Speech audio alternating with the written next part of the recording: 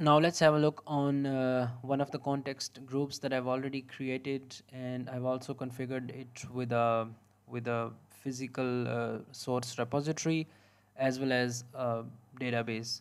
So I open this context group, and this is one of the practical example of real life how this can be used practically. For example, so this context group has four variables.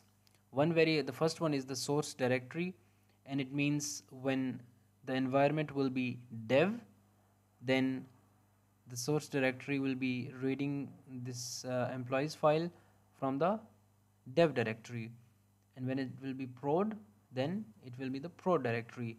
So prod is always going to have their own connections, like own directory addresses, and also for dev there will be completely different two environments and two completely different addresses for that.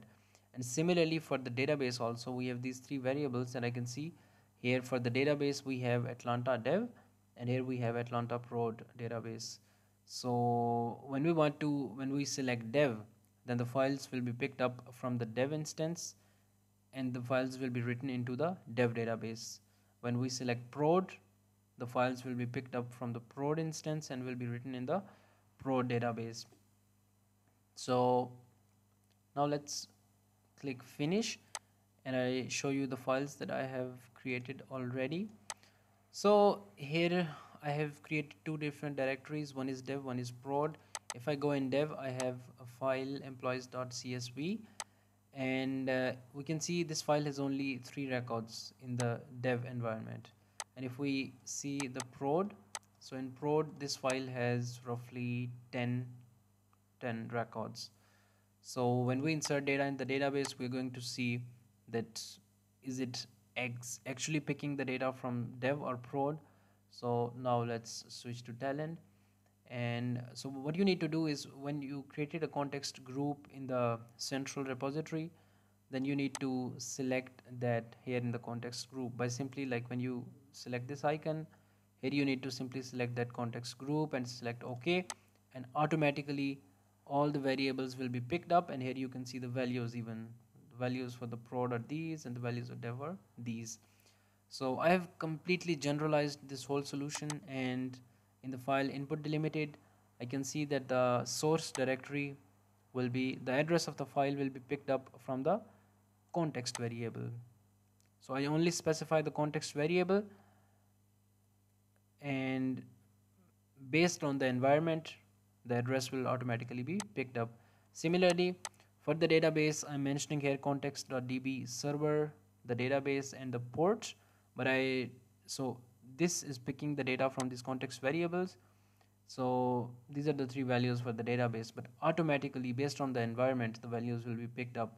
So if I'm going to select the development environment, then this file from the dev directory will be picked up, and it will be loaded inside the Atlanta dev database, and we are going to see afterwards that if it works.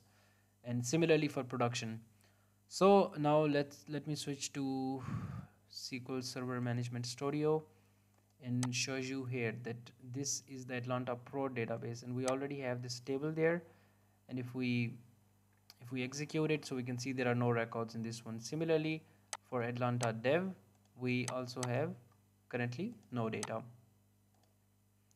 So here in the run window, we have the option on the very right if we want to select the dev environment or the prod. So right now we're going to select the dev environment.